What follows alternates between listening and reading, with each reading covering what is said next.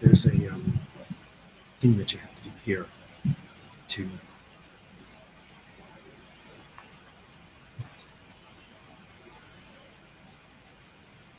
maybe it's just bottom. It's there. Can you go to the next slide?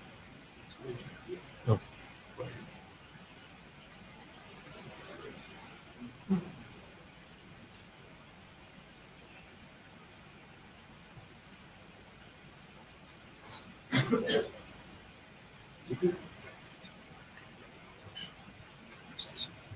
Oh, okay. And stop the hour. We are ready to go.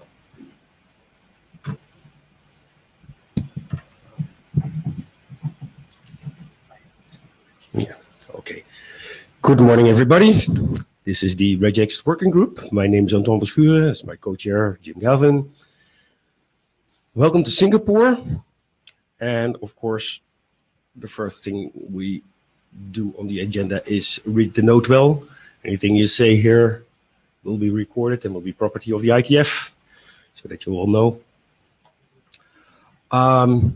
Quick look at the agenda. We have some extra welcome and introduction statements, so please pay attention to that. We have, of course, our existing documents, and we have a report from the interim working group meeting and some new work. So let's start. We have a Jeffrey scribe, which is Barry, our area director, and we have a minutes taker who is Rick Wilhelm. Thank you, Rick and Barry, for doing that. The note well we just read, and of course, one of the things that we always mention is document management. We are a small group. So we always expect, if people write documents, they need to be reviewed. Please volunteer for that and do it and put your comments to the mailing list, even though they are just comments of, I like it, I have no further comments. Further up in the meeting, we'll get to a point where that sometimes fails. One of the particular questions that we have for this meeting is document shepherds. Every document needs a document shepherd when it's submitted to the ISG. So far, Jim and I have always sort of like searched for a document shepherd just before a document was submitted to the ISG or when it was already submitted. We had a suggestion from other working groups where looking for a document shepherd during adopting a document for the working group would be a good idea, because at that time, the volunteer that is shepherding the document also is aware that he needs to follow the process while the document goes through the working group. But we are sort of like worrying whether or not we should make that compulsory. So when we are adopting a document, that a document author should be looking for a document shepherd. Of course, the document shepherd should be somebody that is not one of the authors, should be sort of like independent, but he needs to follow the document and have some content. And Barry's at the mic, so. Thank you for, this is Barry, thank you for picking on one of my real pet projects. A while ago, I wrote a document about extended document shepherding, and it didn't go anywhere as a publication, but it's in the working group chairs wiki. So anybody who wants to look at that can go to the working group chairs wiki, which is accessible to everyone, and read that. And it's my opinion on how to keep documents moving along by active shepherding throughout the life of the document. So thank you for feeding into that. I agree that it's a good idea not to make it mandatory, but encouraging that to happen will keep documents moving. And remember, no matter how you shepherd a document, no matter when it's assigned, the document shepherd job is not just to write the shepherd write-up and then disappear. We really want the shepherd to poke people and make sure that things don't get forgotten, which often happens when there are comments and then it takes months to resolve them. So thanks. Yeah. And having said that, Barry, being a document shepherd is not that hard or that difficult. It is an excellent opportunity for people who are new to the working group or new to the IETF to get used to the the process. You don't have to have real content-wise knowledge, but just to be able to follow the process, meaning that the only thing you really have to do is write up what happened in the working group, which is like, I don't know, there's a template for it that you can fill in. And for the rest, when comments come back from the ISG, the only thing you need to do is make sure that all the comments are attended to. So you don't have to understand what's in there. You only have to know what, if there are 10 comments back, that 10 comments have been responded to. So for people who are new to the IETF, a great opportunity to get to know a lot of people and get introduced to the process of the IETF. Okay, thank you. So that's about document shepherding. You have a comment? Okay, so one last thing in the introductions is please to ask everyone, as is typical, you know, that NOMCOM is here, they have office hours, there are folks around. You know, they are always interested in comments about your leadership. In this case, area directors. So Barry, who is helpfully being our Jabber scribe here, let's keep that in mind. I'm going to offer comments about Barry.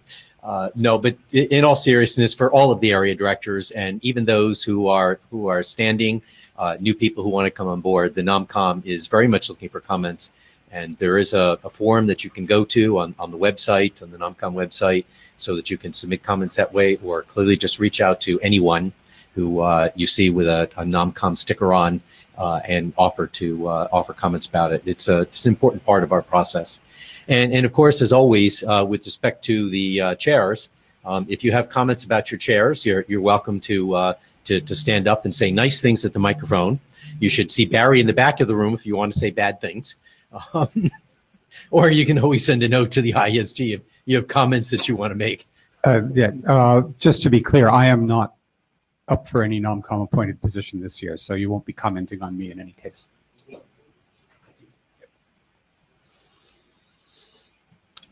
Okay. To our next topic on the agenda, existing document status. We have one document in the RC editor queue, so that has passed the ISG. It's the fee extension, and I believe everything is going well with that.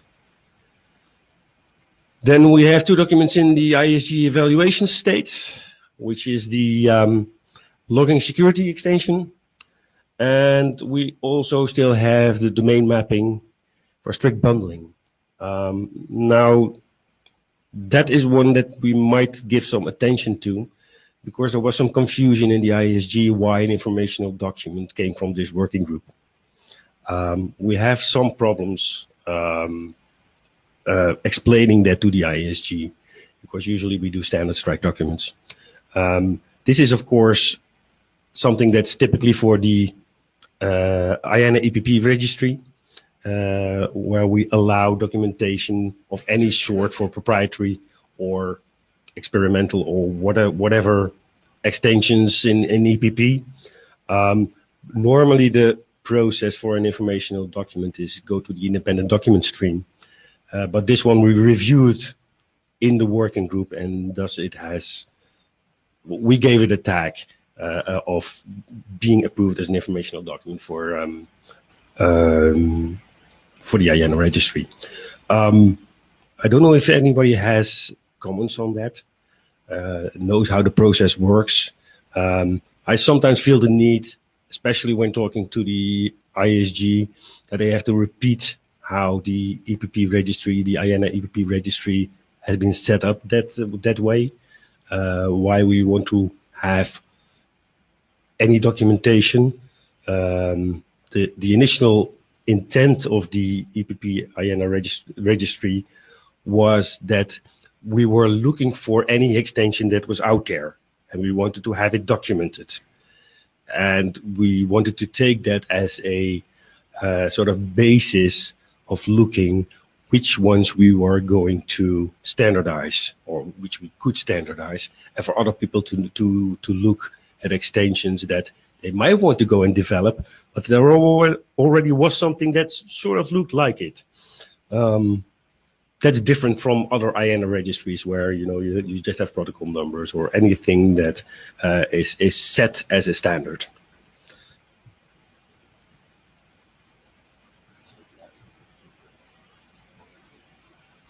Yeah. So for the bundling, so I see John Kang here in the back, and I have not actually had a chance to talk to him about this, but so the action on this document, it is sitting with the ISG, and Barry may want to add on to this here as I get into this. So the idea is there's been some discussion about it being an informational document as a working group product.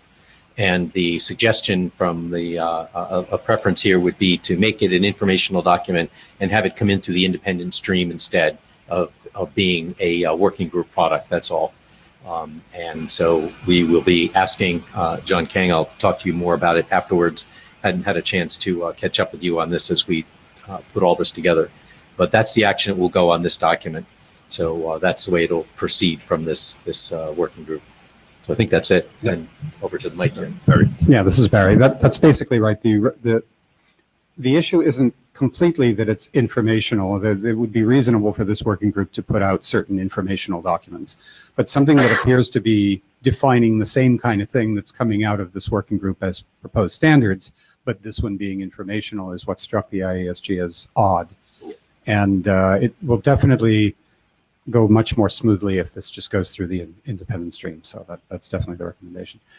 Just on the other one, to clarify, I don't believe that's in IESG evaluation yet. That went through last call, and the action is on me right now to make sure everything is ready, and I'll put it in IESG evaluation. No, that was my interview. Scott. Scott Hollenbeck. I actually have a little bit of experience with a situation similar to number 2.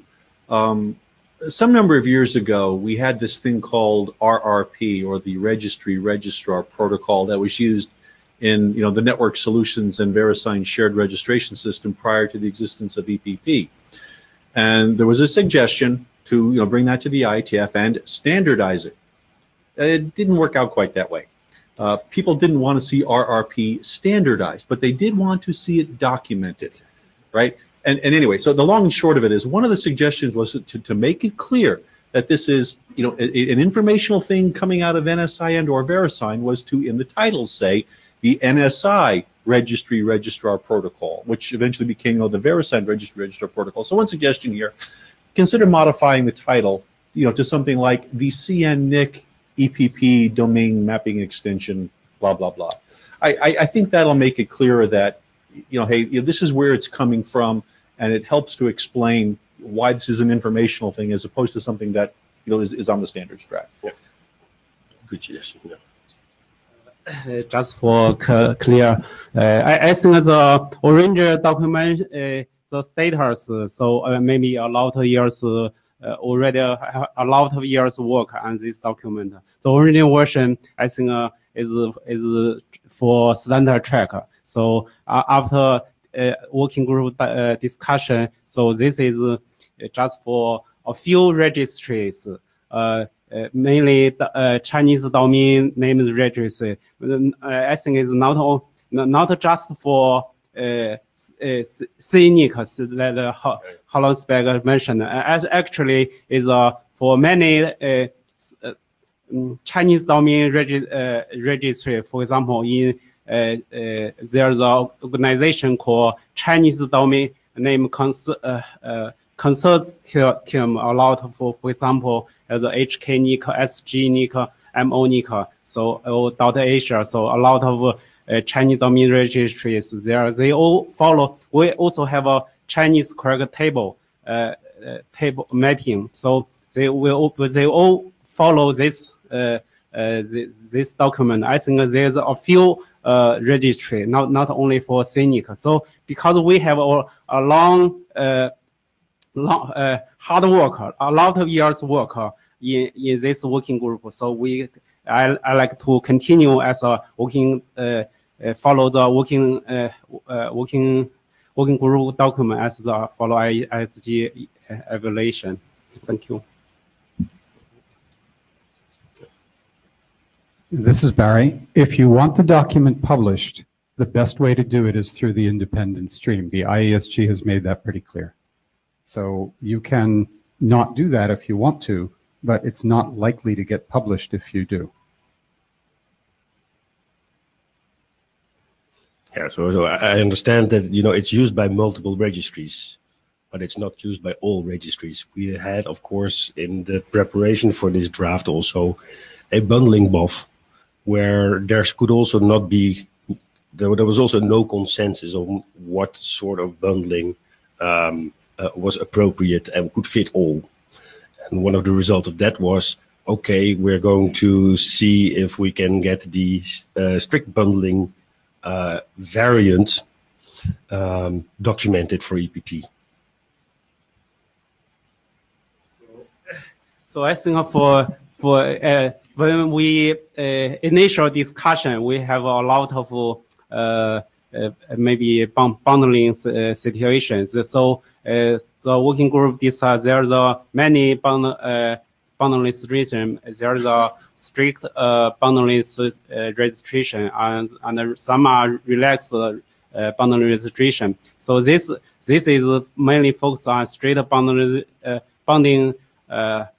registration. So I think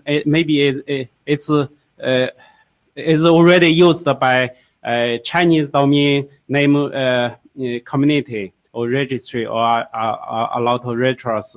So in future may also can extend to used by other name ASCII names. It's okay. For example, name 1 and name 2 is if they are the strict bundling share a lot of information. I think they all can use this information this document. Thank you. Thank you. Okay, then we move on to documents in working group last call, which are two documents actually. It's the data escrow and the DNRD object mapping documents. These could have been out of last call already, but there were last minute changes that needed to be made to the DNDR object mapping documents, and we put that in the second working group last call. And we didn't get, so far we only got 2 responses of people saying, okay, we approve this document in working group last call. This is not enough, folks. We really need people to react also to a second working group last call and put a comment on the mailing list that you agree that the changes in the second working group last call were not substantive or that they were okay. If we don't get any response to this, this is not going to be published. So please read it on the mailing list and state your support so we can move these documents along to the ISG.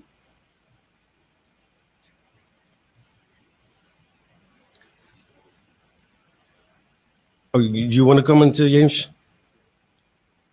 Go up there. You might as well come here.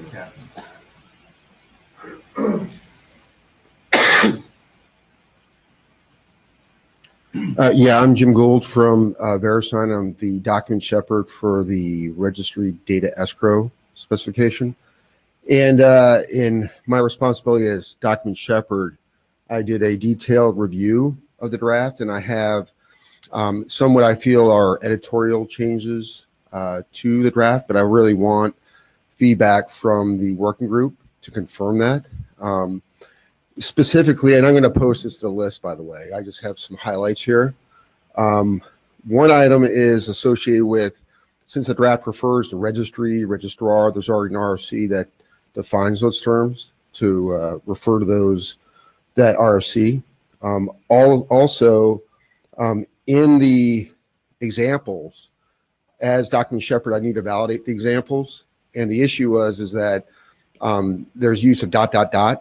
in the example. So what I did was I went in and created full examples for each of the concrete types supported by the draft.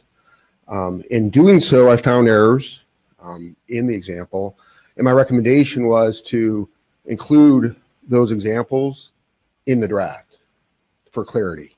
As I got down to the XML schema, I noticed that the XML schema was importing the EPP-COM XML schema, which in essence created a hard dependency to the EPP RFC, which was concerning to me.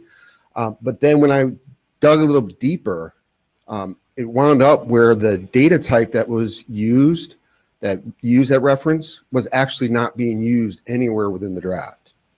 So in essence, it was just hanging out there. So my recommendation is, and I'll put this on the list, the data type RR type is not being referenced. I don't believe it will have any issue related to removing it and any associated, the import of the EPP-COM schema into this schema. So in essence, I'll be looking for the working group to confirm that, but my recommendation is to go ahead and remove that. And then one final element is associated with supporting different types of deposits.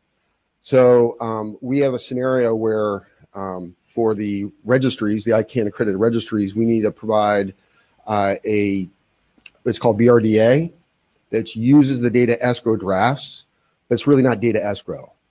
They're really not. So we had some discussion, me and the document editor, to be able to make the drafts be explicit related to the fact that this is a different type of deposit. It's not data escrow. It's a form of deposit. And so the decision was, or the recommendation was to not to change the types defined in the base draft, but to actually put into the mapping draft a tag or an indicator of the fact that this is for a different purpose.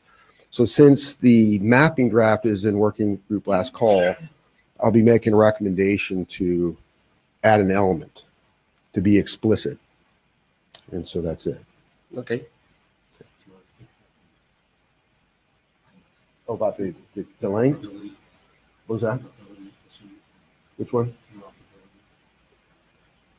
Oh, well, yeah. Well, the concern, and you could speak up to it as well, is the fact that in changing the schema or removing an element from the schema, there's a concern related to whether or not that would cause any interoperability issues. And that if that were the case, we may need to be able to reach out to a broader set of folks to ensure that it, in fact, is not an impact. Does that make sense? Yeah. Okay. So let me I'll add to that and add a lot more context, I guess. So Jim Galvin speaking, and not wearing a chair's hat here. These documents have some history. And in fact, one of the issues here is that they are broadly implemented in the GTLD market, amongst registries and registrars. So the documents have been required of GTLD registries and some registrars here since the last round of new GTLDs. So the issue here is to make sure that whatever we do, we don't change these documents in a way that creates an interoperability issue or or that they remain backwards compatible. So in fact, what Jim Gould was just talking about with wanting to change the mapping document to add an indicator in it, he's going to go back and think about the best way to do that so that the document remains backwards compatible, just in case. And so that's just something we're bringing to the attention of this group. You know, the reality is we're going to hear more later about our joint meeting with Tech Ops. That is sort of our opportunity to get broader exposure of some of our work with more folks in this industry. And we're going to see some examples of work that we're going to bring from there to here. But that's the context that's going on here. So, Jim identified some issues that we ought to clean up and just make stable and clean, I guess is the right word, but do that in a way that doesn't impact existing implementation as much as possible. So that's the goal. And we'll bring this to the mailing list for one last look when we got it all settled and have a suggestion for doing all of that. Thanks. Roger Carney confirming both of these documents are going to get revised, right? Right. So Jim, again, get revised, but not in a way that should affect implementations. So yes, the version number on the documents will probably increment, but it should not affect anything that anybody does. Okay, so do I get it right that probably the data escrow document is also getting a new revision? So we need to put it, is it substantive enough to make another working group last call after that? Yes, this is Jim Gould again. Yes, based on the feedback, and I'll provide a long list of feedback, it will certainly require an update. And based on looking at the mapping draft, it's most likely would require an update. Alex Mayofer. Just to clarify, so the documents are going to be revised, and the existing working group last call on the 2 documents will also cover the revised documents. So they're going to be revised like in the next couple of days, or will there be a third working group last call? I'm confused about the timeline. Yeah. Okay, so one of it doesn't make sense for me to review it on the working group now. Yeah, that's all good. That's why I asked the question. You know the DNDR object mapping, that one is in second working group last call.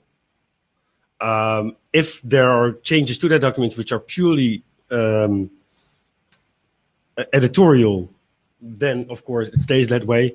But I understand from James now that the data escrow document is also going through a new revision, and so we are going to place another second working group last call for that one as well. So, yeah, for both documents, they will get a rev and a version number, right? As long as the changes are editorial and they don't affect interoperability in any way, there will not be another working group last call. It is that revised version taking into account the working last call comments that will then go forward and be published. But if there is a technical substantive change, then we will have to do a working group last call, although hopefully we can make it relatively short. We'll see.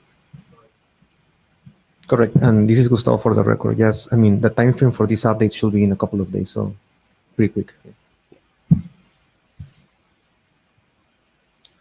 Okay, so that concludes our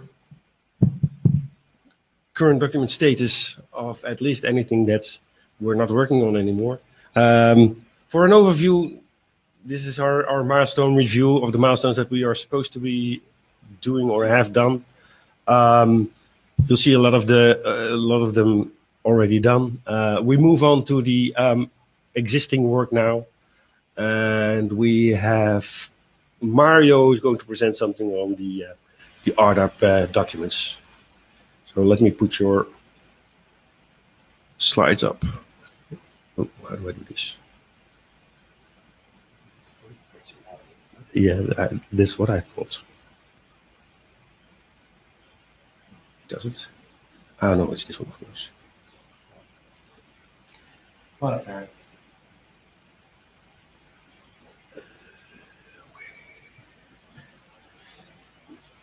So which one do you want to start with? Okay, hello everybody. I am Mario Alfredo from .t registry. Just a couple of slides to no matter partial response. To summarize the most significant changes made on the documents since the last meeting. A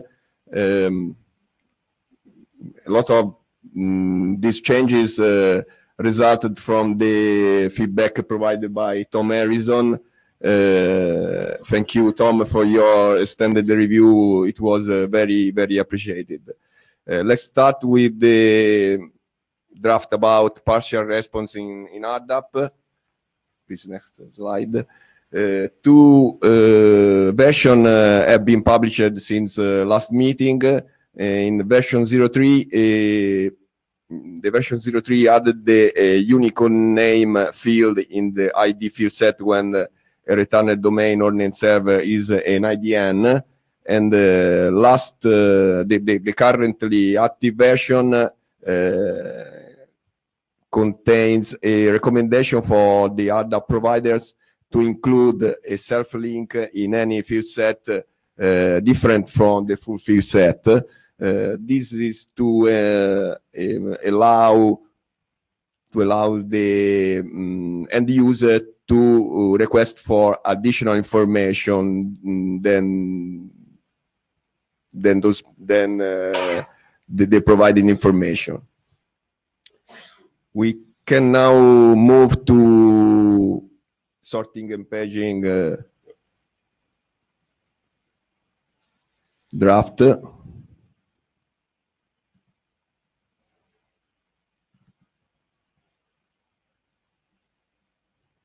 Okay, next slide, please. In this case, three versions have been published since July. In the version 04 replaced the LDH name with name among the sorting properties. The name sorting property is mapped onto the combination of LDH name and Unicode name. This is because in ADAP there exist two different elements, different views of the same data, and this data is mapped on the same underlying database field. The Unicode name value must be taken while sorting. When the Unicode name is missing, the value of LDH name must be considered instead. This version further clarified the sorting logic with respect to the JSON value types and the sorting policy for multi-valued fields. In brief, this means that JSON strings must be sorted according to the lexicographic order, and JSON numbers must be sorted according to the numerical order, with the only exception of IPP addresses, which are better clarified in version 05. The JCard sort test parameters must be ignored for the purpose of this sorting capability, and when more than one value is retarded, the sorting will be applied to the value identified by a preference information. It could be, for example, the pref parameter, JCard parameter. If a preference information is missing, the sorting will be applied to the first value of the collection. The 05 version clarified the sorting logic on IP addresses. IP addresses must be sorted based on their numeric conversion rather than the JSON string, the value. It clarified as well the mapping between the sorting properties and the ADAP fields. Each ADAP provider may define other sorting properties than those provided in this document, as well as it may map those sorting properties on different locations. For example, due to a different implementation of the contact representation. This is the subject of my next presentation here in this session. The currently active version renamed the page count property of paging metadata element to page size, and added a new property in page metadata element called page number.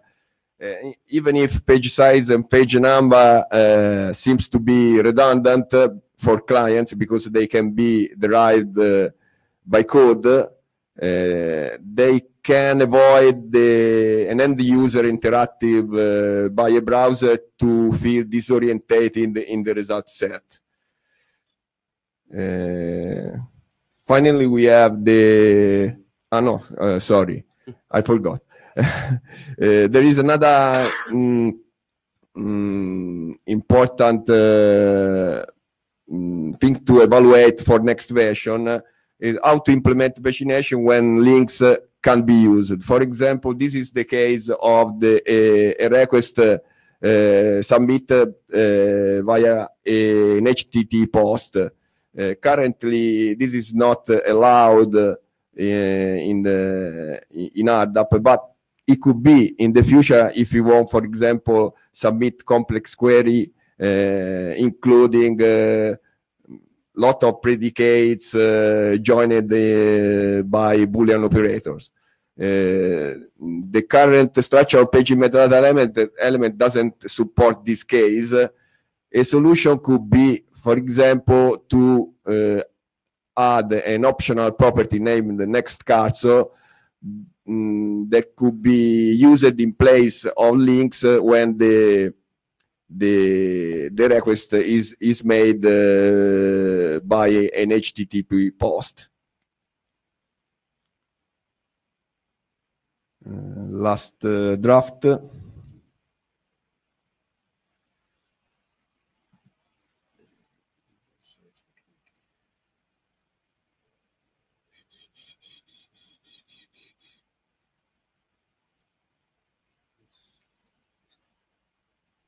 It's not here. It's not here.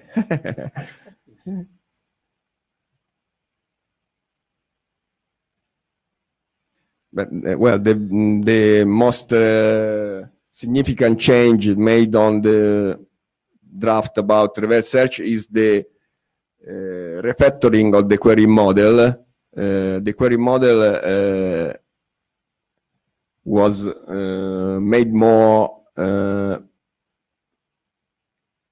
made simpler.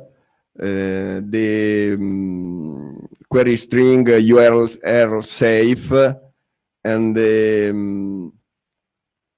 I try to. I'll look it up. Yeah. To entertain you.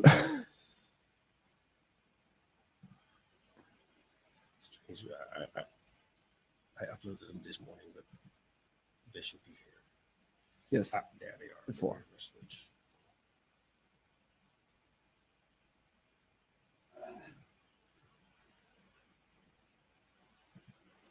And the query model was made more generic. This is the new format for submit a reverse search query.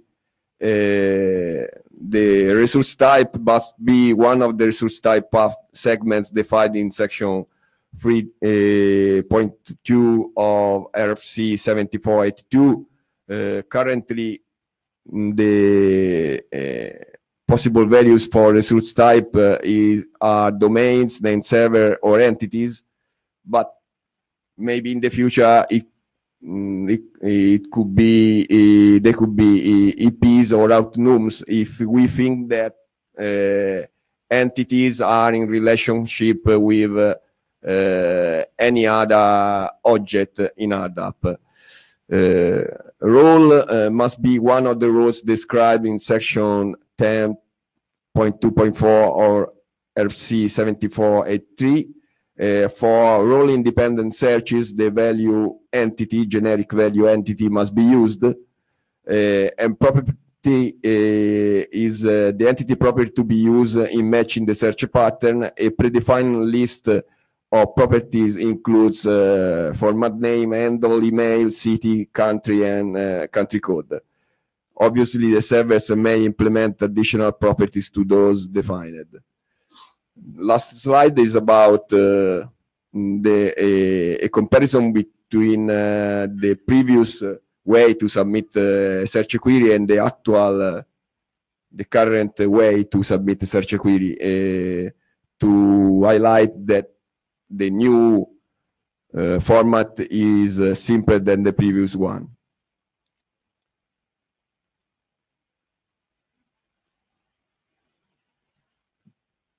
Alex, may I have a quick comment? Yes, I agree to that. I appreciate the new format as well.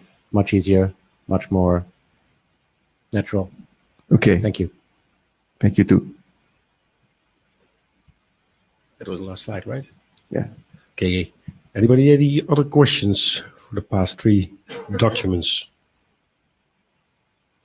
No? Well, we have a question, Mario. Yeah. What do you think the current status of these 3 documents is? Because when I look at the milestones, yes, they were about to be published, but I don't know how many revisions you still need. I know that the current status of this document depends on their implementation, real implementation. I know that there are some in this room is going to implement one or two capabilities of these documents. I know that, for example, Tom Harrison is trying to implement is implementing probably the reverse search on EPs or outnums.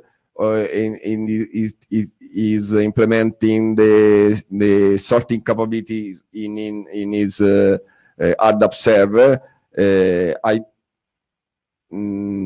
don't know. I know that there are some implementation about the paging made by Google, even if they are a bit different from the one providing this document, because the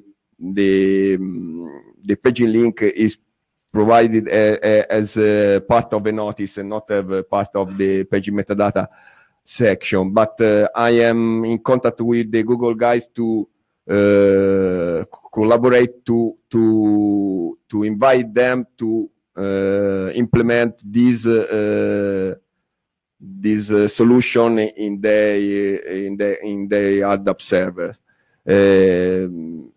Currently, I don't know any other implementation about these documents. Obviously, in addition to .it ADAP server, if there are any other implementation, I am happy to contribute to help anyone who is willing to implement these solutions.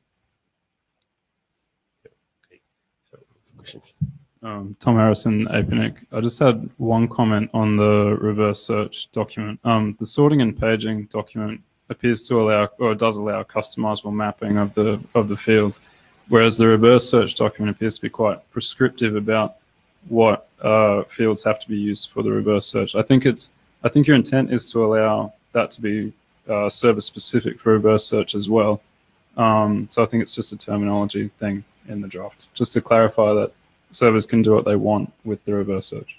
Yes. Yeah. Okay. Alex Mayo for Nick.at.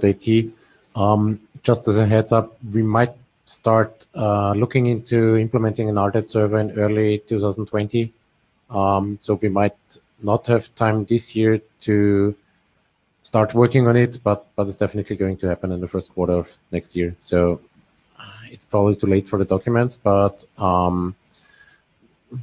this is a heads up. So I think that we must have more time to evaluate these documents, because, for example, in the final report for ADAP pilot project, it states that most of the submitted queries are lookup queries rather than search queries. So I think that now the ADAP implementers are knowing ADAP better, so they can evaluate if this solution can contribute to make their ADAP servers more efficient. So because it depends on obviously on the service provided by the ADAP servers. So if the most of the current ADAP implementation provide only the lookup queries, we must have more time to evaluate this document.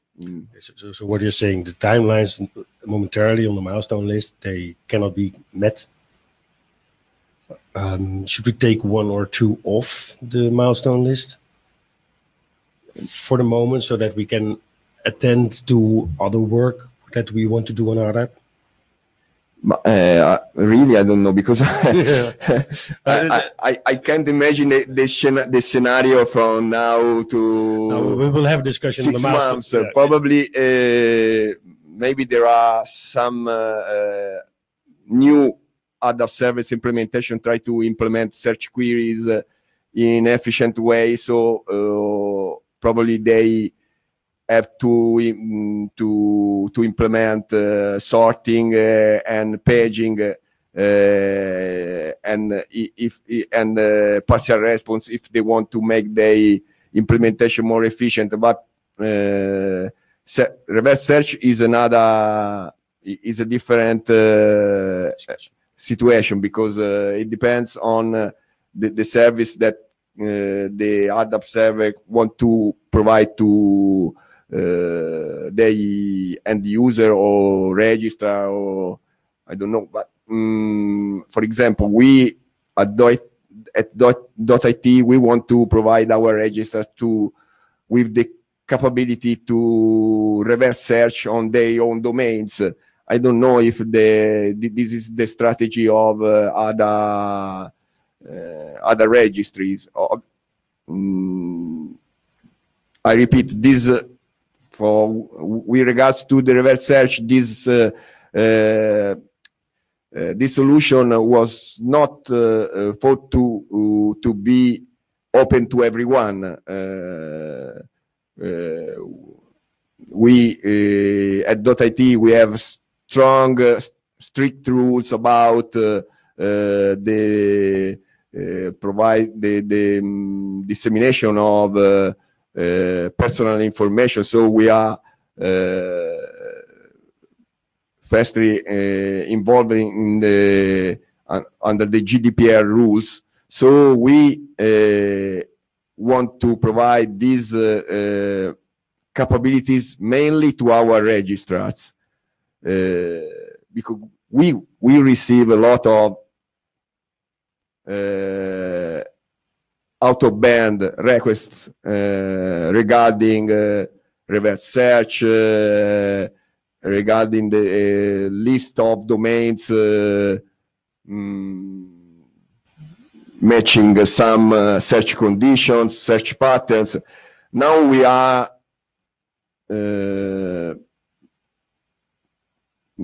before now we are we provide this service as a out-of-band solution. We want to integrate this request in the ADAP server, so we are not required to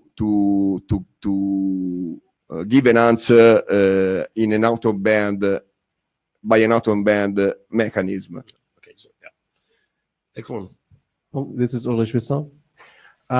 Yes, you started talking about the privacy stuff, and I remember that last time we had somewhat intense discussions around it. And so, and I see that you did updates to the document. Yes. Part 2. So I wanted you to elaborate on your update. But according to the privacy consideration, you mean? Yeah, privacy considerations and the security considerations. I have already stated in the document that obviously this, with regard to the reverse search, the reverse search capability, these capabilities must be provided. I repeat, must be provided according the national rules or any other rule about the provisioning of personal information. So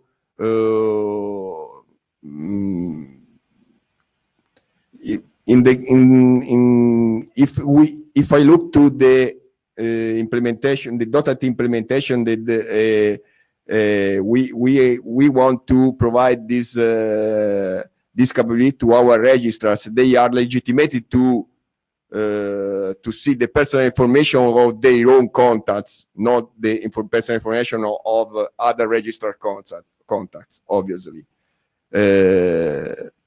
And this is the principle inspiring this solution.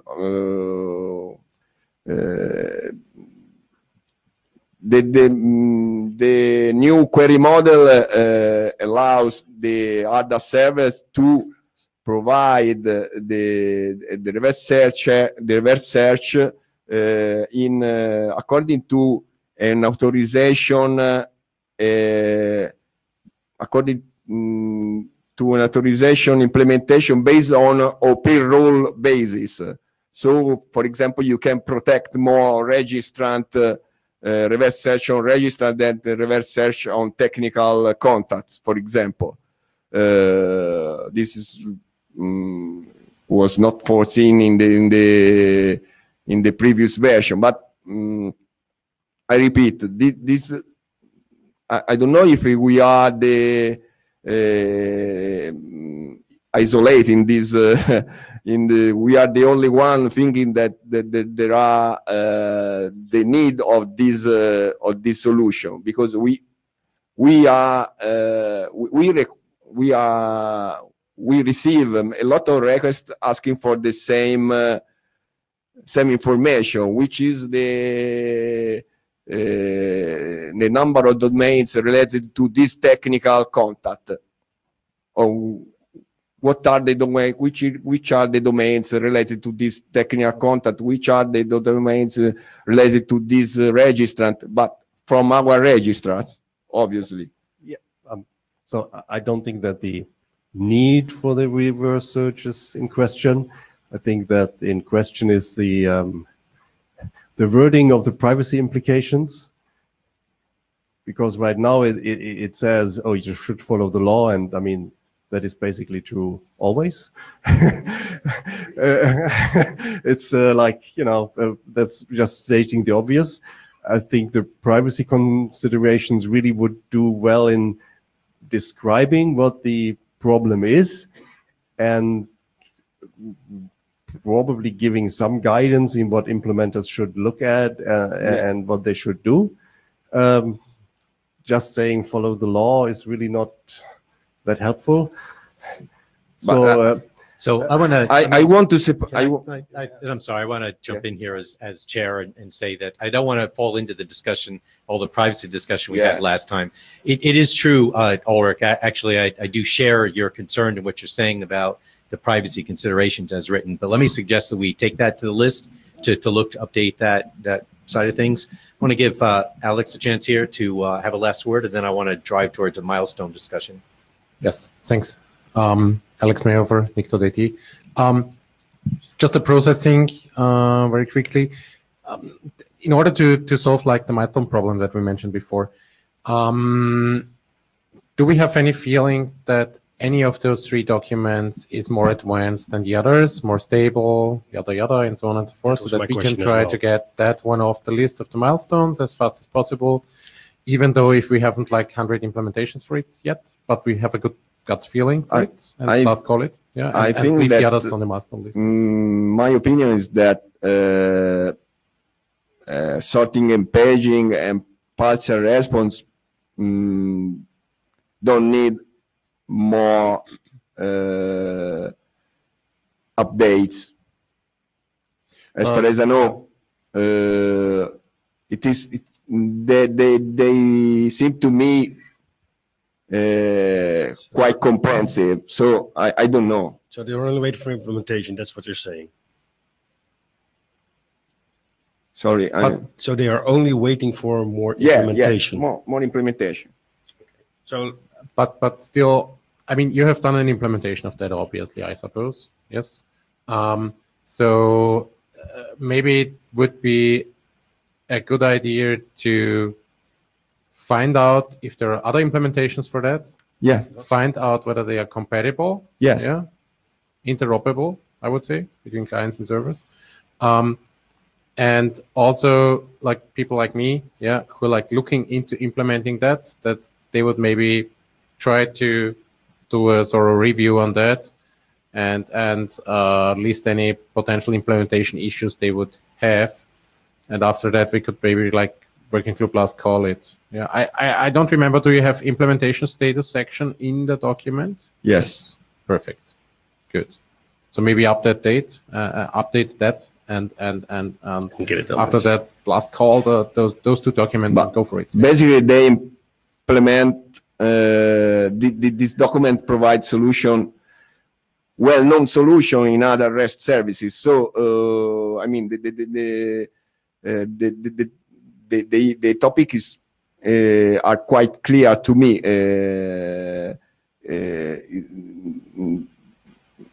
Yes. The basic idea is to deal with huge result sets, for example. So I don't know if you want to provide larger result sets in your implementation in an efficient way, because obviously you can provide domain searches returning quite always a truncated result set, but in my opinion, this is not an efficient solution. For example. No, let's look at those. One final last call, and then it's up to you guys, of course. But I'm just proposing a way to get them off the milestones list. Yes. Okay. Wilhelm, last question. I'll be very brief, Rick Wilhelm. Listening to this, it strikes me that not just server implementations are helpful, but also client-side implementations are helpful. In speaking, two things that offer example. One, in the RDAP pilot working group back over the summer, Marc Blanchet's work on the client side was instrumental in driving a lot of clarity. And then I'll note and I'll admit that I haven't been following this closely, but from what you said, and Tom Harrison's work was instrumental in helping to flesh out other problems. So I think it's not just server implementations like Alex was noting, but also client implementations that would be helpful in trying to drive out some of these things. I think that most of you know my personal opinion about how to implement an ABDAP client. At .it we are thinking about a self-configuring client based on the server specification provided by the ADAS server. So this is my opinion. So probably next year we'll release another client based on this basic idea. Okay. Thank you, Mario. So thank you. You got the response. We are trying to move these documents forward and get them off the milestone list. And if there anything needs to be done, please do it. Do it on the milestone list, or do it on the mailing list. Sorry. Okay. Next presentation: existing work, and this is actually something that is not on our milestones list, but it came back. Gustavo. So if you could please also put a little history on the status of this document, please. Sure. Gustavo, I can. Next slide, please. So this is a really old draft. It was published in 2013. And this draft describes the services that are provided by the TMDB, which is the trademark database, something that was created for the ICANN trademark clearinghouse. And registries and registrars use this draft to implement the integrations with those services. When the first version was published, we already had several conversations with registries and registrars regarding this. So the first version was quite mature and stable. There were no major changes since May 2014.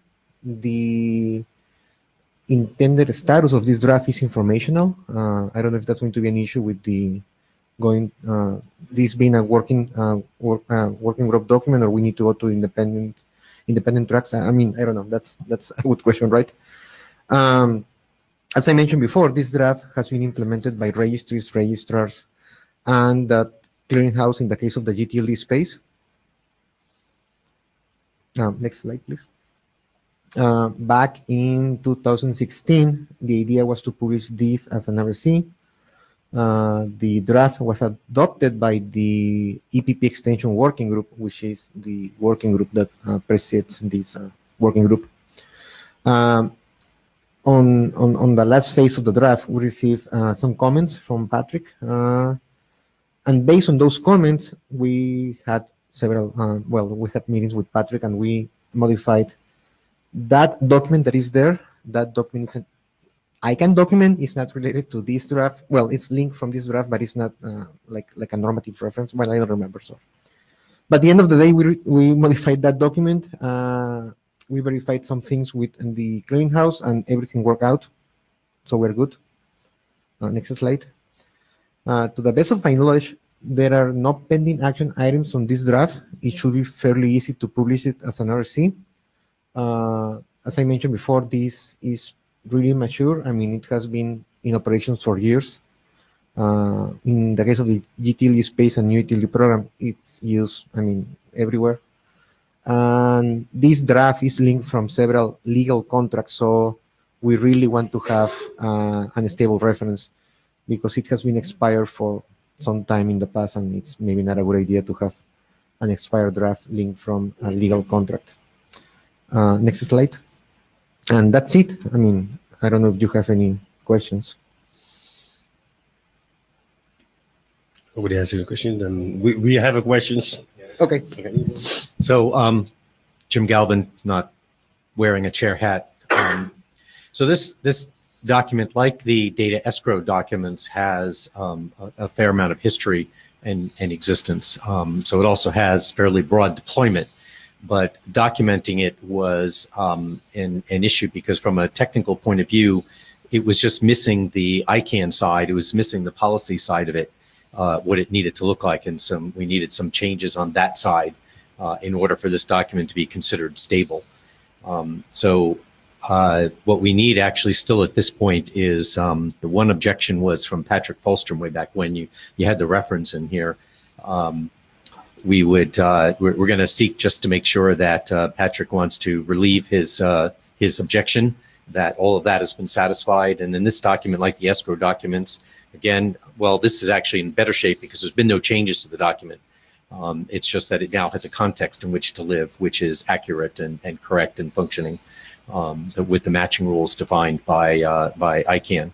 So we'll be able to release this document and do a working group last call and move it along, as long as there's no objections. We need that one objection from Patrick to be just to be pulled back, I guess is the phrase for it. But unless anyone else has any questions or comments. It's about the matching rules. Yeah, so in his slides, you'll see in his slides, he has a reference to, the update that is now present on the ICANN side that fixes the conflict. Yeah. Jim Reeds, just a quick question for clarification.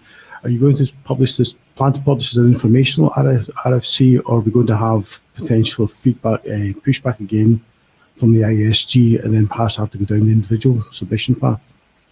I'm not expecting any pushback on this one. It should be an informational document, and I expect that it would be okay for it to go through as a working group document work product. But Barry's up there. Let him speak to that. Yeah, this is Barry. I can't speak for the ISG as a whole, and who knows what some AD will question. Yeah. But as I said before, it is reasonable for this working group to put out informational specs when it makes sense for them to be informational. So. Okay. Okay, thank you. Then next.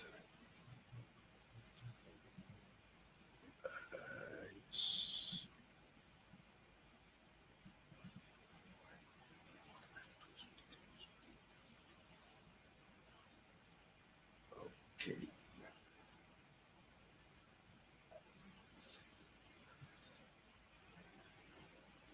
So you wanted to have this put up, Jim, because. So thank you. Just going back to this particular slide that was there, and just to recap what I think are some actions coming out of this group as we look at our milestone list, and before we get to talking about new work and jumping into the next thing here. We had, in August, we had 2 milestones for the data escrow documents. I think that we'll leave those milestones alone for the moment because those documents are just about ready to be, they're at the tail end of their working group last call to be submitted to the ISG. So at least, the chair's suggestion here would be that we not change the milestone date or anything at the moment. We'll just let them progress since they're in theory going to be pushed out soon, and that should be fine. With respect to RDAP, we had September, October, and November deadlines for partial response, sorting, and paging, and then reverse search. I believe what I heard from Mario is that he believes that the partial response and the sorting and purging, purging. Little faux pas. Sorry about that. Partial response and sorting and paging documents are, stable from his point of view, which suggests that the next obvious step for them is to consider whether or not they're ready for publication. We do have an issue about implementation and how much further we want to push on implementation before the working group agrees for them to go forward. So I'm thinking that one way to force that question is to suggest that we move those into working group last call so that we can have people comment explicitly that they don't want them to go forward without a particular action. I'm thinking that they just want to find a way to force the working group to respond and react to these documents. And then if there are implementation concerns, people can speak to that, and then we can, decide at the end of that we're going to wait for another period and do that. I would like to suggest that we actually put those two into working group last call, and we'll see how that plays out. If it ends up that we want to hold them back because we want more implementation experience, then we'll have to turn that into updating the milestones with respect to those two documents. And one option might be that we not actually have a milestone for them, okay? And you'll see why that might be relevant as we get into new work and we start moving forward. Or we might just update the milestones, but we can make that decision later. So working group last call for those two documents following this IETF is where we'll go with those. The reverse searching document, I get the sense that there's still work to be done there. We don't think that that is as stable as the other two.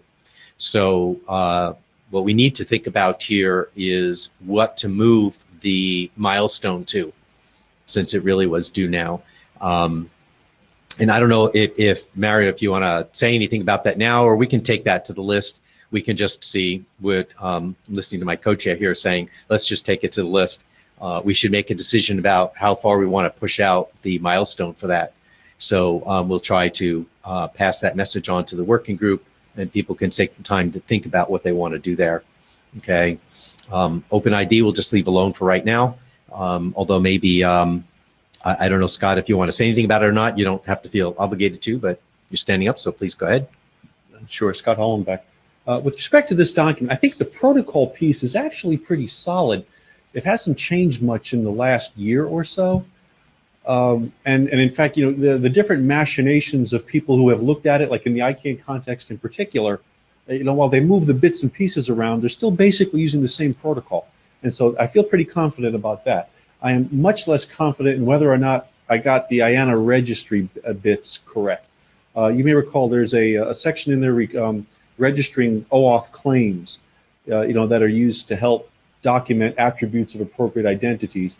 And there's a lot of dependence there on what comes out of ICANN's, expedited policy development process, anyway, lots of acronyms there. I think at some point we have to make a call. I could pull out the IANA registry bits and just say, hey, look, when ICANN gets its act together there, those claims can be registered, and then the protocol piece progresses independently, or we just hold on a little bit longer and try to capture the bits we know will be necessary, to meet ICANN's needs. And I guess I'm kind of leaning towards, let's just hold on a little bit. They seem to be making progress. And, who knows, 6 months from now, they may actually have some outputs. So thank you for that. I mean, speaking for myself, I'm inclined to not make a milestone change at the moment. I mean, on the ICANN side, there's a certain expectation of something to appear relatively soon that the RDAP working group on that side can actually do something with. And we'll have a better sense by the time we get around to the next IETF meeting what we want to do with this document. We may actually be working on it by then, or not, but in any case, we'll have some data with which to decide what to do about the milestone. So, okay, with that, back to you. Thank you. Okay. So we were looking at the milestones, of course, because the next topic on our agenda is a report of the joint ICANN TechOps and interim regext meeting. And based on that, we're going to have a look at our milestone list to see what we want on there. So let me just put the slides up.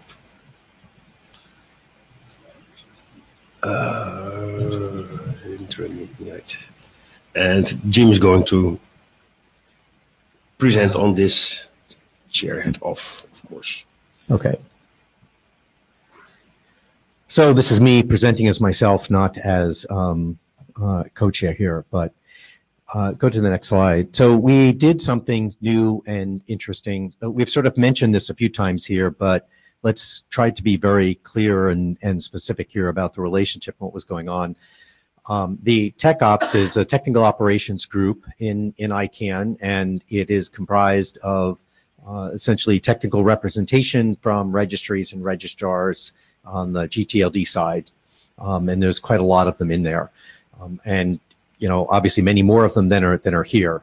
For whatever reason, you know, it just turns out that ICANN is just the place where you get a lot of registrars in particular, and certainly more registries than we have here in this room to participate. So it's an ideal place to have and make sure that we get exposure of particular, you know, technical details about registries and registrar operations.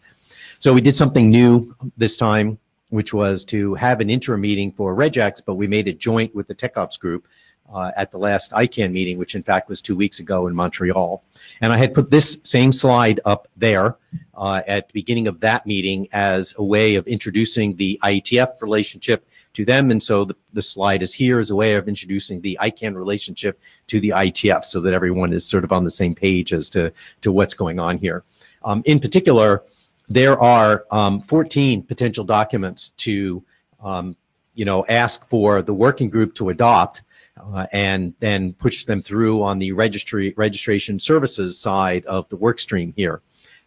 And, you know, that would then create a set of milestones for this group to work with. And, you know, folks from that side, we believe that we have gotten many more of them to join the mailing list. They're not likely to appear physically at an IETF meeting, but they will be on the mailing list and will be able to move documents forward and participate in that way.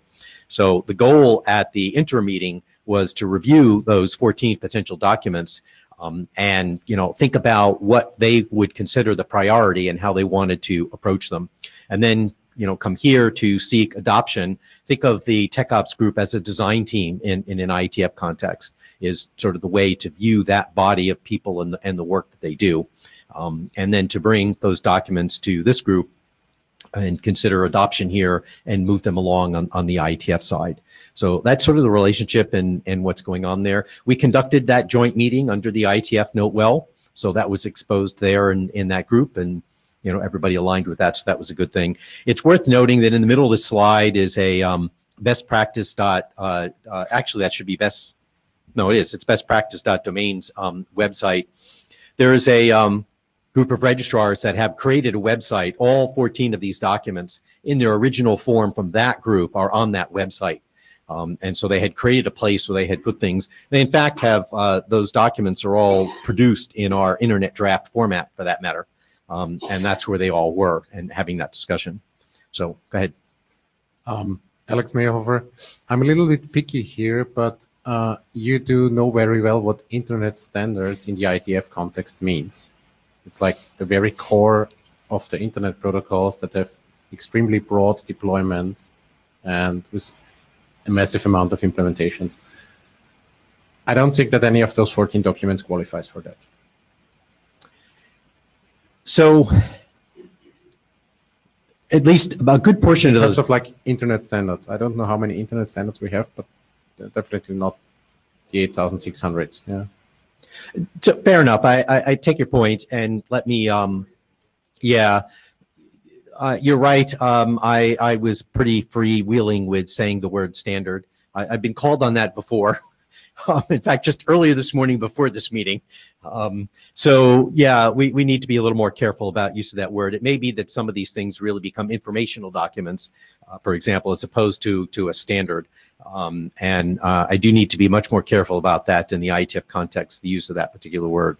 So fair enough, we'll take that on board. And as part of our review and evaluation of these things, we'll make a better determination of their status and what we're supposed to do with them.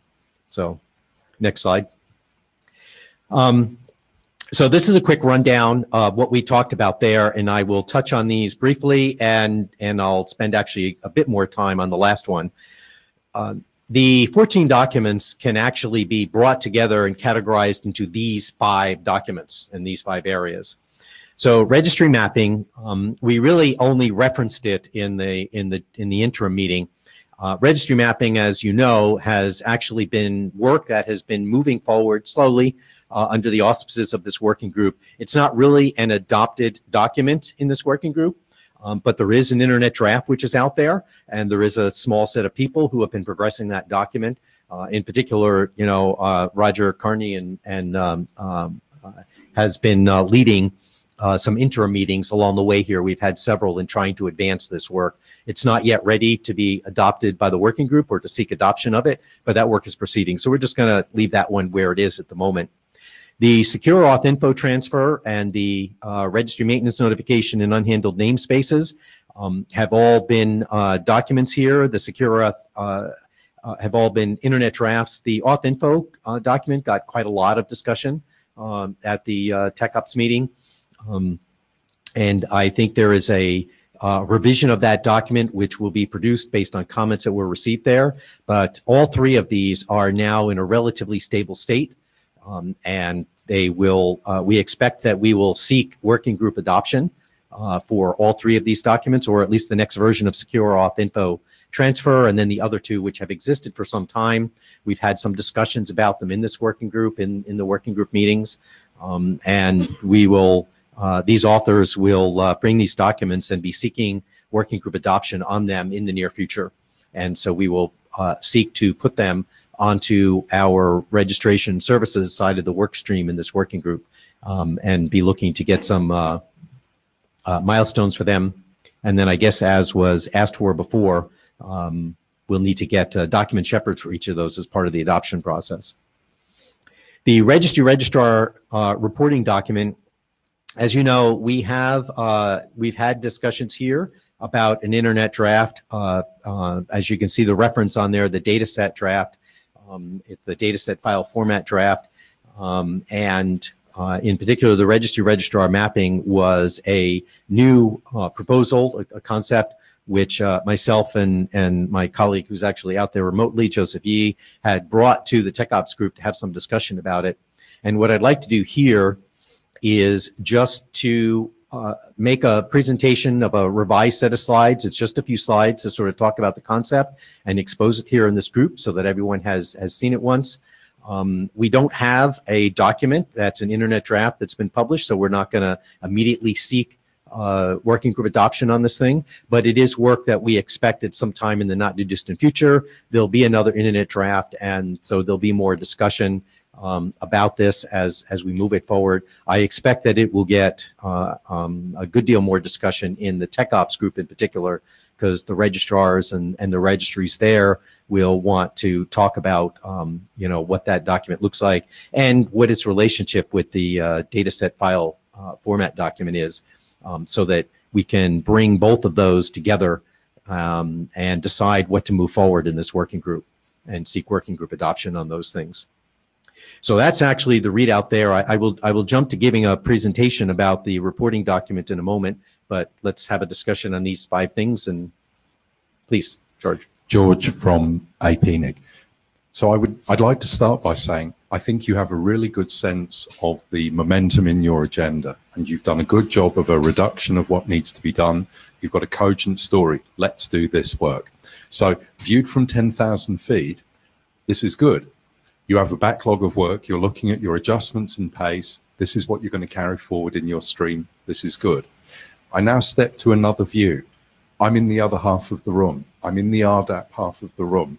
The meeting, the pace of the meeting is heading from somewhere around 60-40 to 70-30, a business-to-business function, registrar-registry function, compared to the public service of RDAP.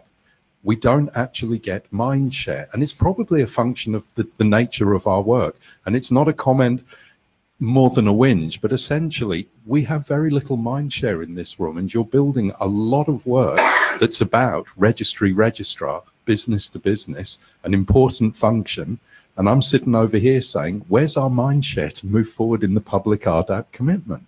We don't have this investment in time and energy coming to say, look at the body of work, let's do this. This is our stream.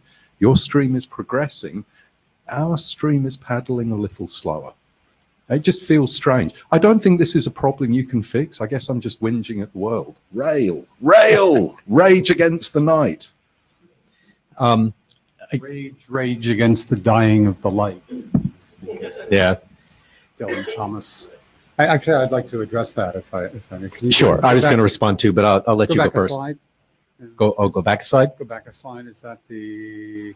Yeah. There's only 2 slides, so. Yeah. Okay. Well, this didn't say anything useful for that, but the bit of taking the RDAP core protocol documents and progressing them to internet standard that we discussed. That's going to be new work, and that's coming up. That's not a presentation we've had yet. Right, but and I think so. The answer there is I think over there. Thank you. I think you'll see more meat when we get to that. Yeah. So I wouldn't worry about it too much now.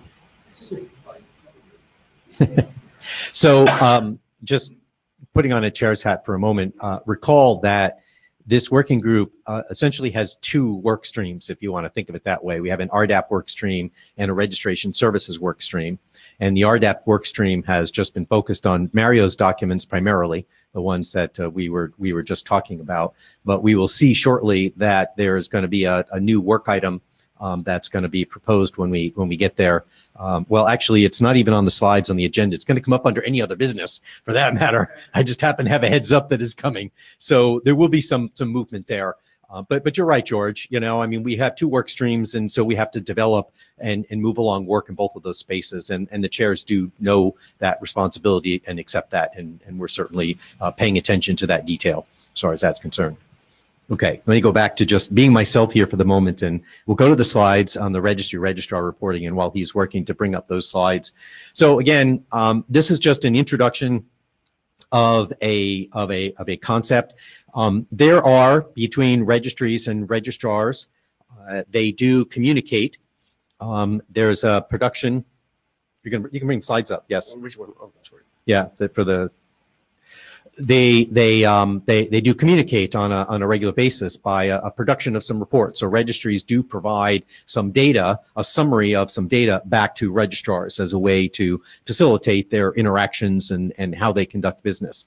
And you know, it's generally referred to as reporting in this context. I mean, that's sort of the work that happens in all of this. And so every registry in today's world produces a set of reports that registrars consume. And the overall goal here and the objective is to create some mechanism for creating stability in what those reports look like. Okay, and that just seems, and since that really is a technical function, it feels like it's an ideal thing to have in the IETF, that sort of functionality. Now, to allow some flexibility in all of this, that's really what this is about. So for here, this is just about presenting a concept which was presented there. Half of this was reasonably well received and seemed to get a good traction and support. And then there's a set of issues that were kind of set aside as still discussion points. And I will separate those 2 here as we're going through these slides, and then we'll see where we are. So this is, if anybody has any comments about this, we certainly would welcome all of that input. But next steps here again are that this will just continue in its design effort for right now. So this is just, you know, what do you think? You've obviously never seen this before because there's no document except for the slides that exist. But any reactions? And then you'll now have the slides, and we can continue some discussion on the mailing list about this too. So with that as an opener, let's go to the next slide. So this is kind of an example. If you were to look at the best practice domain site, you would see that there is a specification for, you know, at least these 3 reports: transaction report, a premium name support, a domain info report. There's some specifications there. And, you know, this is what these things look like. They are reports that are, you know, have these columns in them, this set of data elements that are there. And then you create a file which has that data in it. Just think in those terms, in terms of what's created. And so this is just an example of the fact that there's, you know, commonality across here. And in fact, you can run into issues about whether or not, you know, status in each of those columns is the same status and whether it means the same thing or not. You know, so you're going to have column headings there for the data that's being reported and what it means. Next slide. So what we have today are reports that are static. You know, each registry just decides for itself what it's going to do, and it does that, and that's a done deal. The registry chooses that format, the content, syntax of the reports, and the registrar is just required to comply with whatever the registry does. And that's sort of the model that exists today and what's there. The kind of model that we're looking to get to here is that the reports are still static. Maybe stable is a better word here than saying static, but the format of the report is standardized, or that there's a framework, there's a known mechanism for understanding the report. So rather than the registry just being able to unilaterally decide what something looks like, there's a framework and a stability about what that report is likely to look like for registrars to consume them. Okay, so to facilitate that and provide a bit of a more stable mechanism for that communication. Obviously, we still want the syntax of the elements in the report to be standardized. We don't want people just inventing anything that they can put in these reports. And to some extent, you can imagine that even with EPP, for example, I mean, we know what the registration data looks like. There are some fairly known definitions of a lot of this data that's there. Okay, there's derived data that's in some of these reports, but there's a certain stable set of data which is there. We know what that is. So that's the reporting elements, being standardized. You want to know what's in a report and be able to consume them easily and not have to look at each one as an individualized registry-based thing. Okay. And then we also want to have a known set of reports. We want to have a way to consume what reports are likely to look like. Okay. So that's sort of where we are today and kind of the model of where we'd like to get to in all this. Next slide. So there basically are two principal parts of this proposal at the moment. The concept here in both of these parts, so this is part one, had some pretty good traction in the TechOps group last time. But from the point of view of the IETF, what we do is we create an IANA registry. If you think of these reports as being a CSV file, right, that's what each report would look like. So if you imagine that as the concept here, we create an IANA registry, and we model this after the way the EPP extensions was done, which is what sort of formed this group and caused this group to come into existence when we first did that document. And so the column heading registry would have the following information that's listed there. Each particular column heading would get an ordinal value, and you'll see why that's relevant when we get to the example. Obviously, the name of the column, a reference to the definition of the data that's there, which of course would also define the syntax for the element. Okay, and then you want to know where the element came from and some other administrative elements, but that's just sort of the registry that's in IANA. And it would be a first come, first served registry, much like the EPP extensions registry is. So there's the only strictness here about it is that whatever you put in the registry is self-consistent and doesn't conflict with anything else that's there.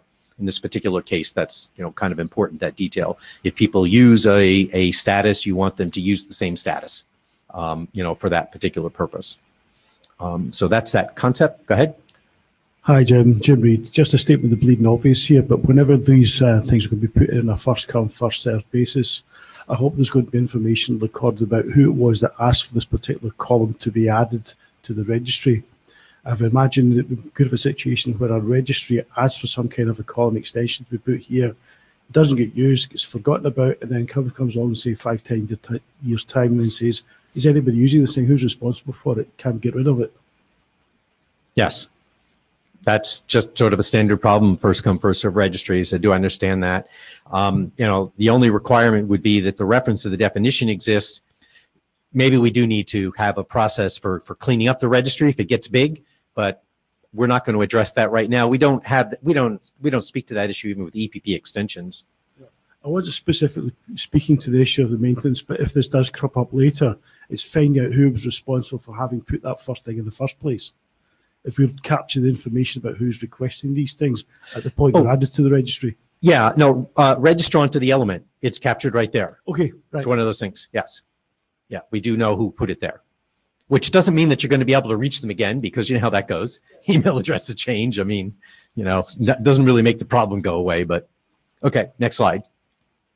Now, there's actually 4 of these slides, and I'm not really going to walk down through them. This is just intended to show that looking at the 9 documents that are on the best practice domain site, we simply collected together all of the column headings and all the data that was requested to be in those reports. You can click to the next slide there. You can see here there's an ordinal reference number. Each particular column heading gets its own ordinal reference. You'll see why that's important in a moment here when we get to part 2.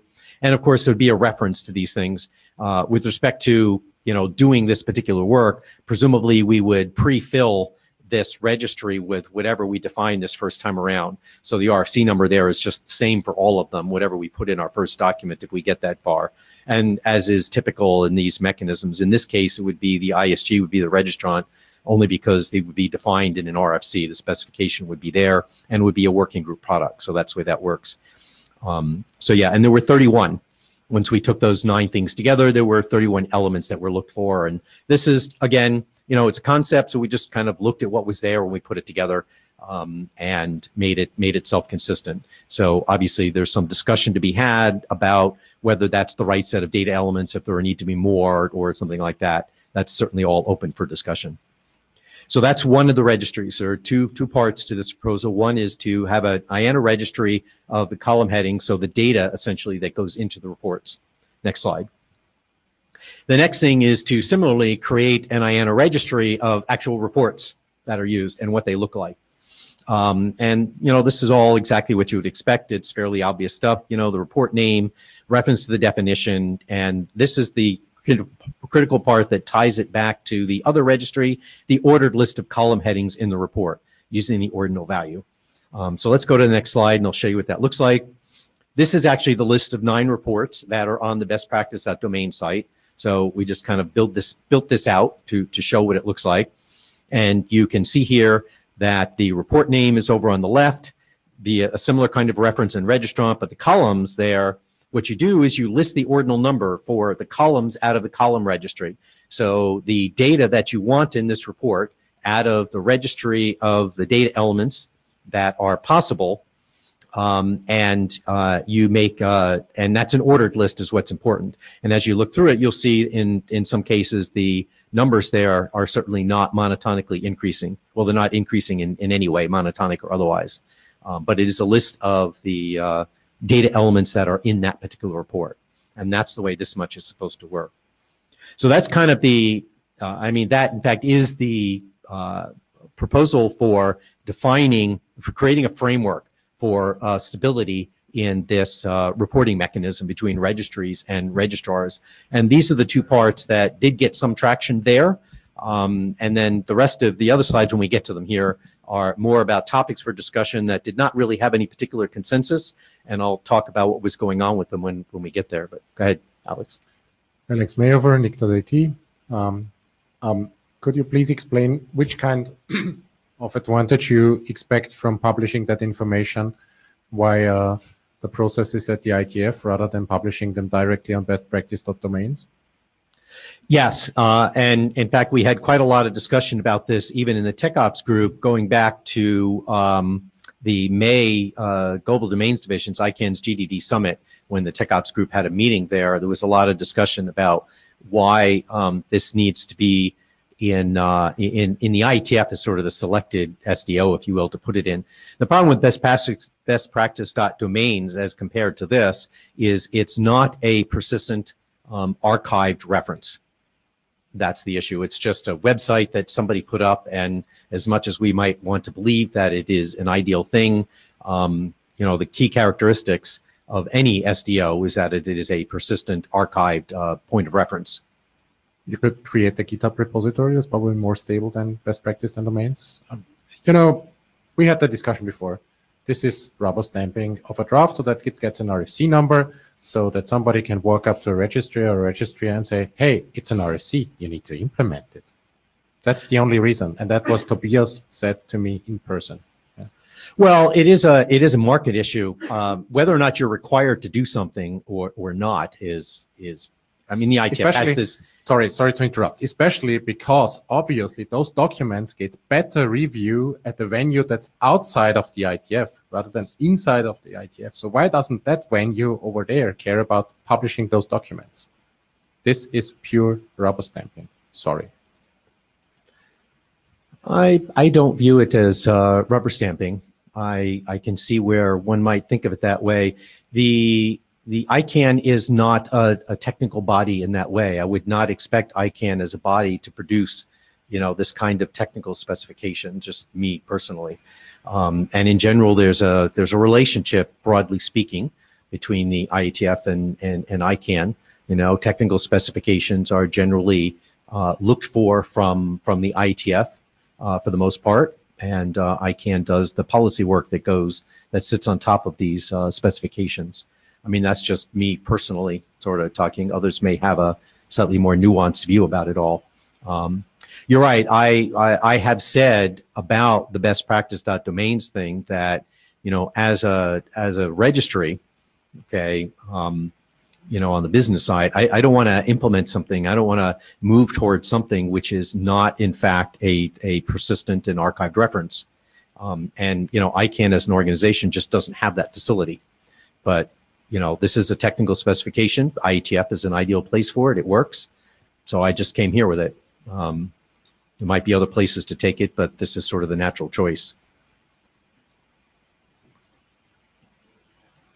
Sorry, Jim, this is as much as a technical specification as the inventory list of a supermarket. Sorry. Yes. Okay. Okay. That's fine. I'll leave it at that. Okay. Next slide. We did talk about some other things in that meeting. These are just some things that had come up, and they were not, they were discussion points. They were left as discussion points. There was no particular consensus about them.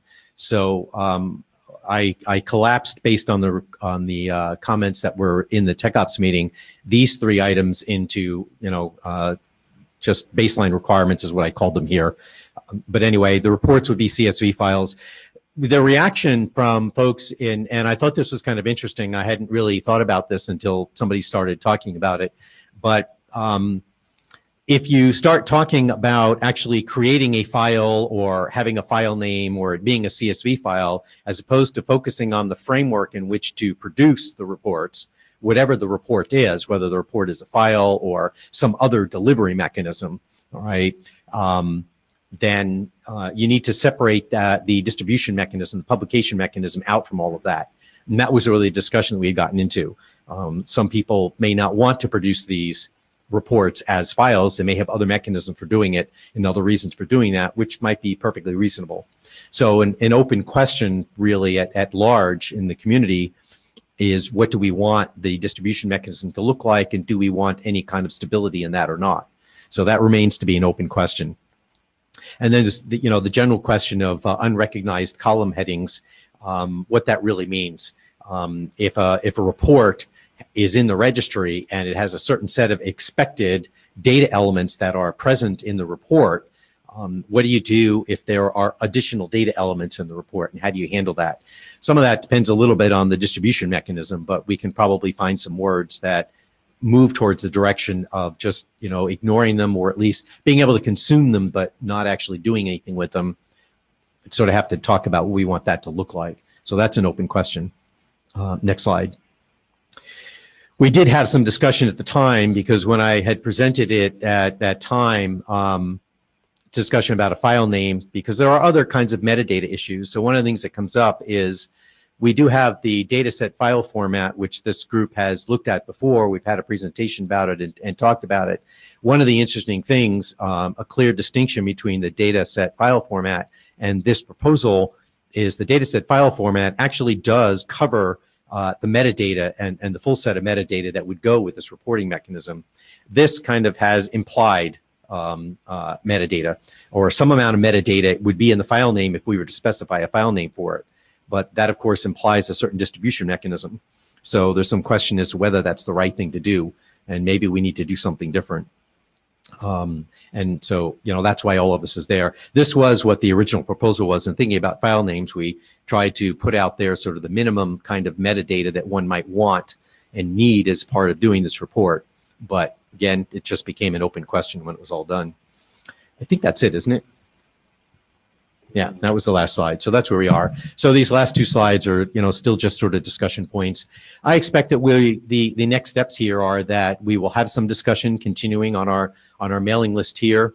The Tech Ops as a design team is going to continue to talk about what would work best for that particular registry and registrar community, and then we'll just look to continue and finalize any discussion here in the IETF. Marcos. Marcos Sanz, DENIC. I'm not so much about or against standardizing this as Alex is. I'm a bit. I'm not against standardizing. Okay, I'm unimpressed about this.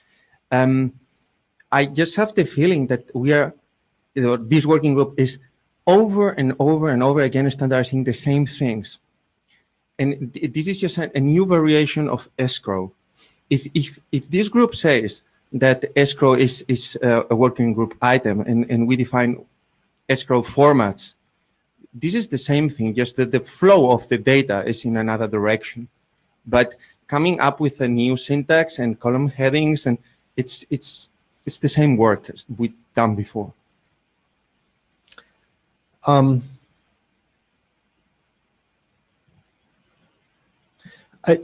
Just trying to think about how you're right, all of these are about data flow. I guess the only immediate observation that occurs to me is the actual data in each of these two sets of things really is somewhat different. The escrow is about the registration data. These reports are more about data that's coming through EPP and collecting elements that are coming from there, especially the transaction reports, for example, or name servers that go with the domain name. So it's not always true. I mean, there's a bias away from personal information, except that there are reports that do have personal information in them.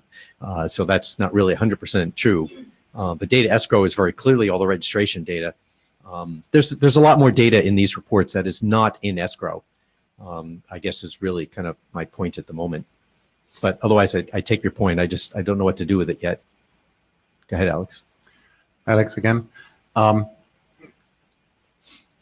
be quite frankly and quite clear, I'm not against standardizing those things because we all know that those are a lot of a burden to the community of the registrars. Yeah, as I said a couple of times, I don't feel that an RFC is like the right venue to publish it, and to give like this a little bit more of a productive touch. For example, there is something that's called the registrar registry data group that exists as like an informal group within the center environment, sort of like, and we have been doing some kind of standardization there as well, and we have published a couple of documents, web pages on a web page that states how we as a group believe that things should be done, and people are actually implementing that. So that's could be another way. It's a little bit sad to see that, to understand that the CPH TechOps can't publish stable documents, if I get that right, or stable document references. But yeah, so again, I have nothing against standardizing those things. I just feel that the scope of the IETF doesn't really fit the purpose of those documents 100%. Okay, thank you. Okay, Jim. If I can step in, chairhead off, I hear an interesting thing here. We have had this discussion before, I realize that TechOps within ICANN is a GTLD only accessible group. Center is a CCTLD exclusive group. We're here in the IETF to standardize things. If we want to standardize things, we should open these groups and discuss among each other, what the joint definition should be. I think that would be very valuable. Not everybody going to sit in their own group. And with all due respect, I said this before, everything that comes from ICANN working groups feels like pressure of doing things for policy instead of choosing the correct technical background. I very appreciated that the TechOps groups had a joint interim meeting with Regext, because that opened it up for other participants to join. But I think we need to have more of this to not get the impression that we are being run by ICANN. And that's just my remark.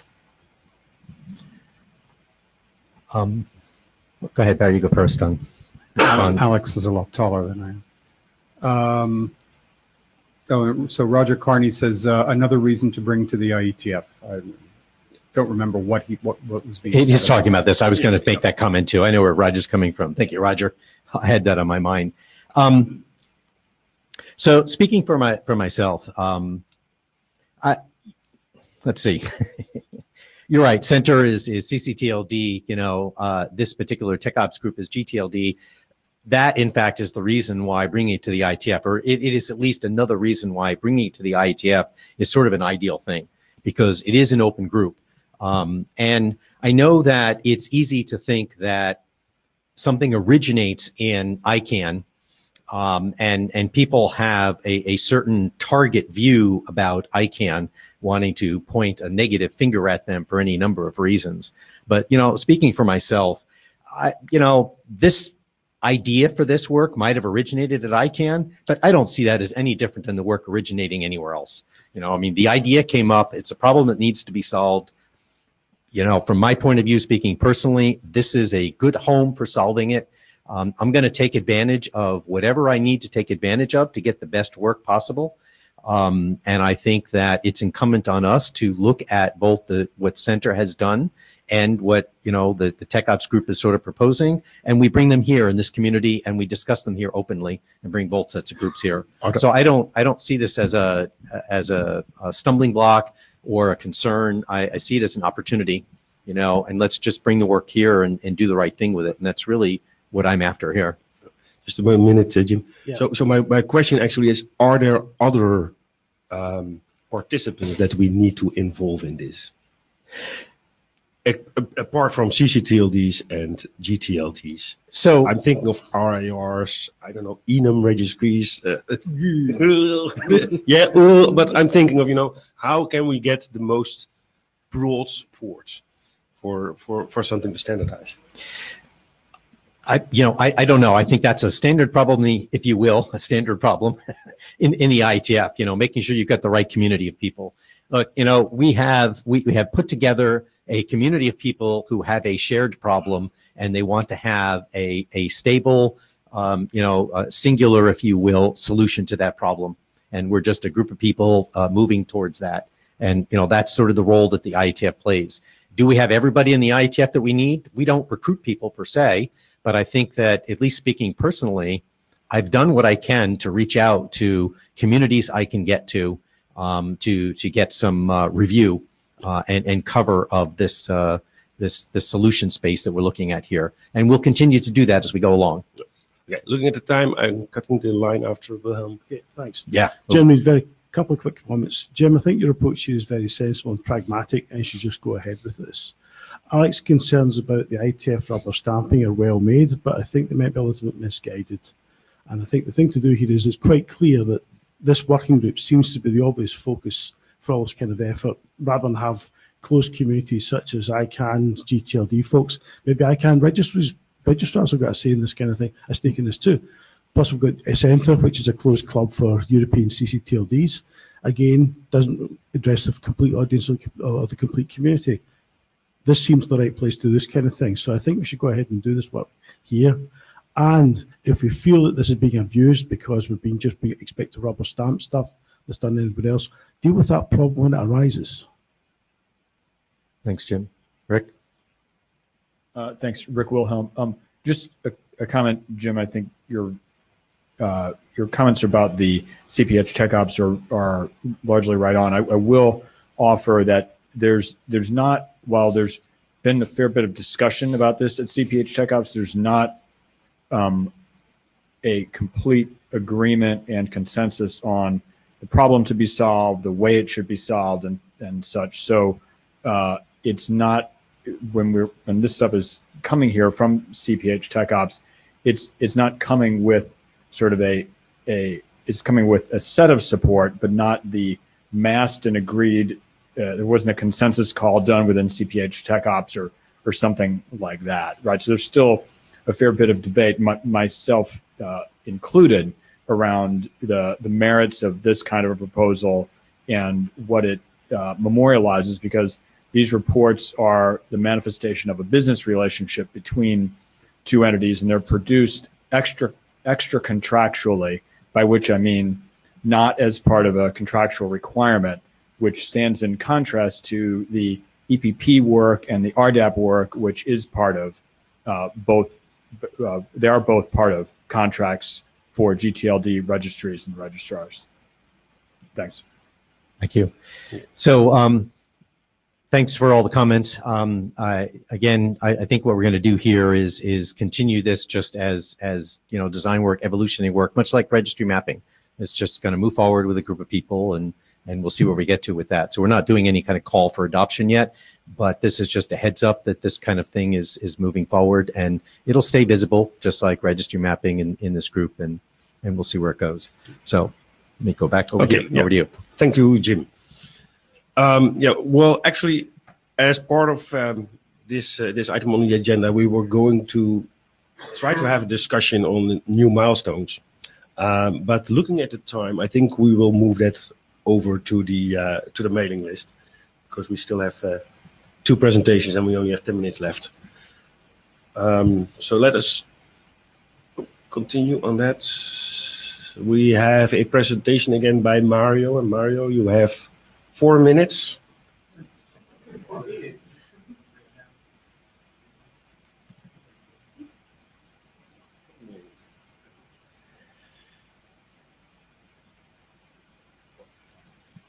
Okay.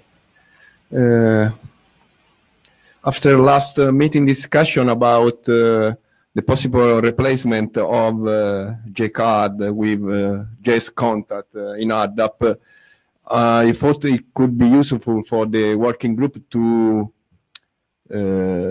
have a short overview of JS Contact to make you more aware of its features, but at the same time to demonstrate that it could really be a more efficient alternative to JCAD.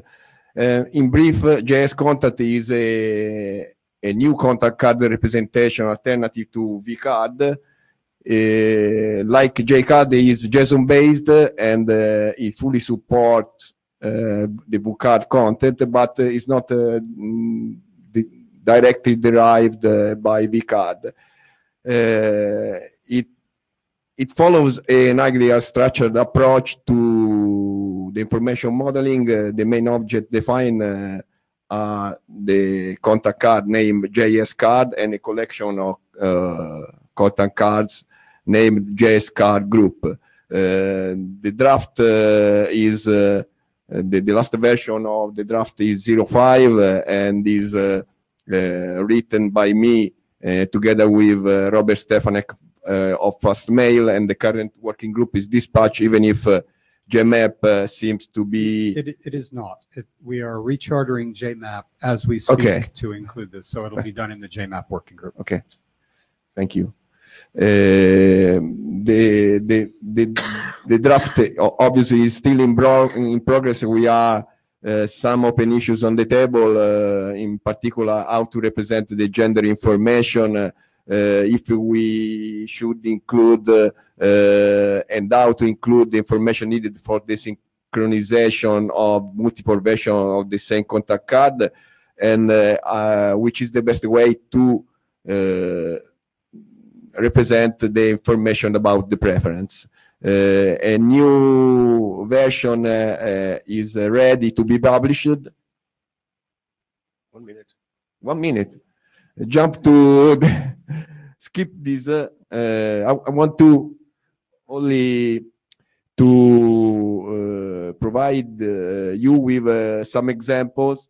In the left side of the slide, there is an extract from another response using a JCAD, and the right side there is the corresponding version of the JS card. The properties in bold are currently required in ADAP.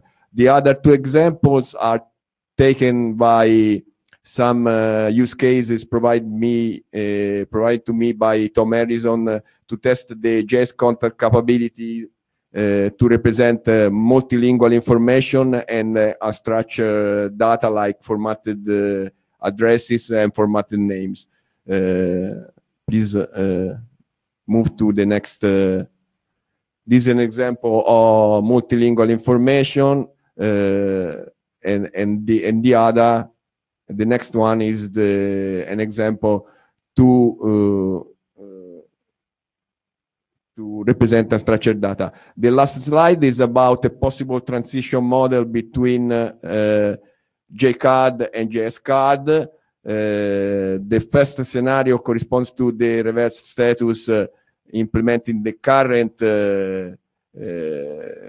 ADAP standard. So it is identified by the ADAP level 0 tag in the ADAP conformance array. In this scenario, JCAD is required and JSCAD is optional. It can be requested by setting the parameter JSCAD to true. And the next scenario is the scenario corresponding to when the transition is completed. As in this scenario, the server implements JSCAD as required and JCAD as optional. I think that this transition model has some advantages. Only one content representation would be included into the response. The response would always be compared to FC 7483, but what is much more important is that backward compatibility would be guaranteed throughout the transition, and the servers and client could execute their transition in an independent way. So, okay. That's all. Questions? Short, please.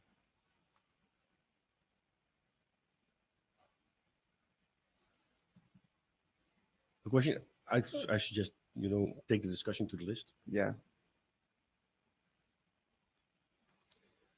Please take a look at the slide to have private feedback to me. Okay, then we have some new work suggestion for. So very quickly, we did a site meeting. Next slide, please. On domain suggestion. On Tuesday morning, we had about 15 people in the room. Some of them were reading email, I guess. It was mostly registry side people. And yeah, next slide, please. So domain suggestion, I guess we all know what it is. The customer wants a domain name is taken, and someone proposes an alternative to the customer. So that's what registries typically do. Next, please. Very quickly, that's essentially the essence of things. So there's a name, it's taken, and some kind of tool proposes a different name to register to the customer. Next.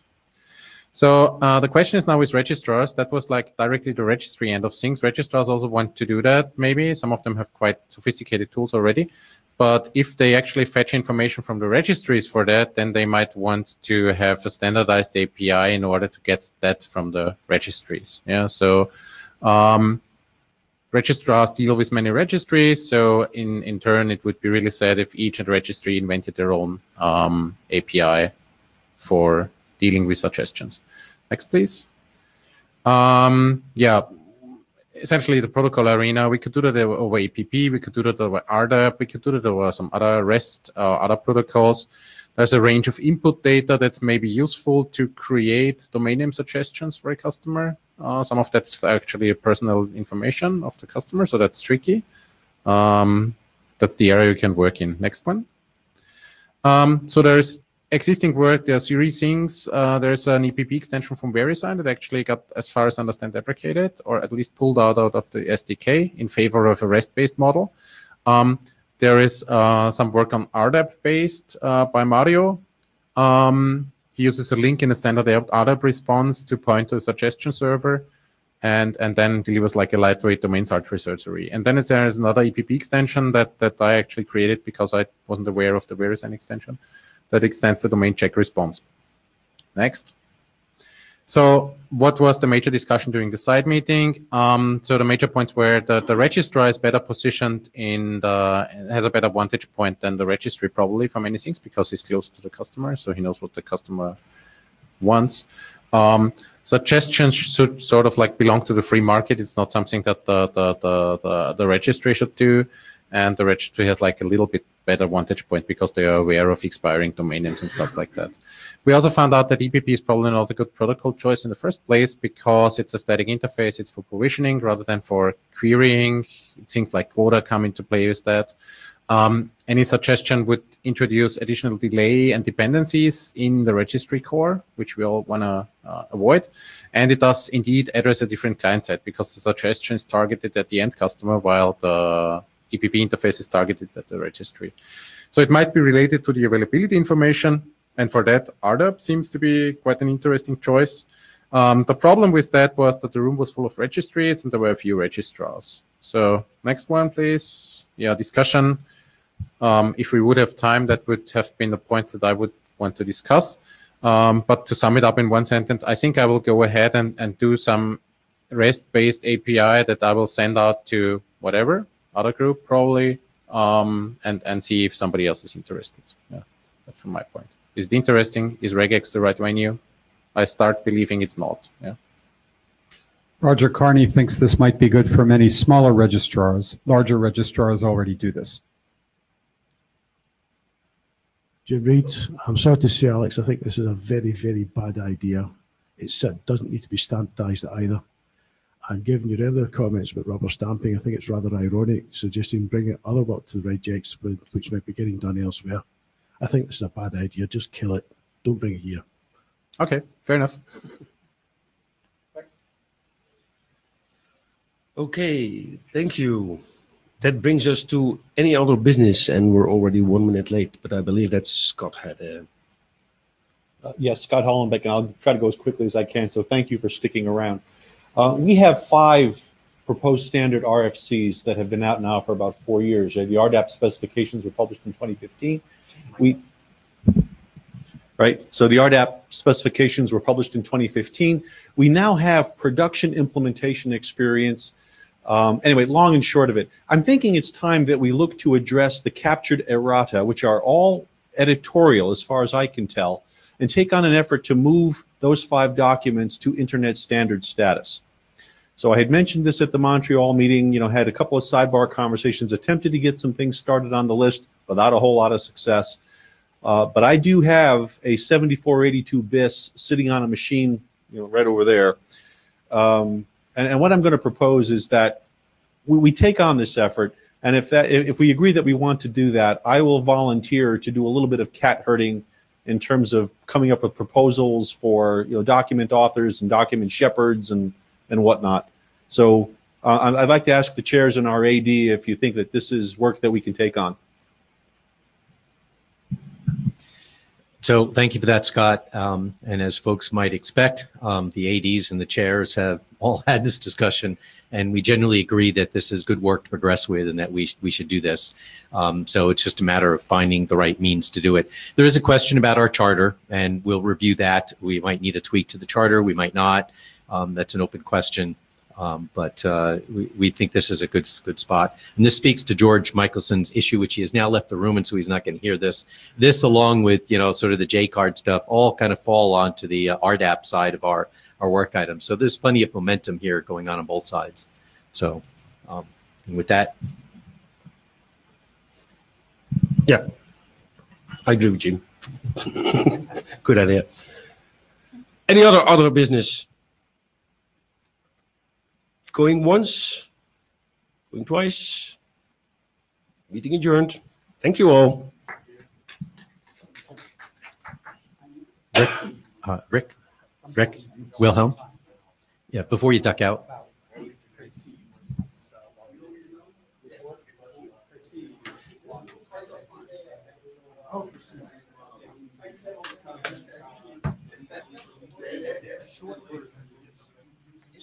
Well, that was fun.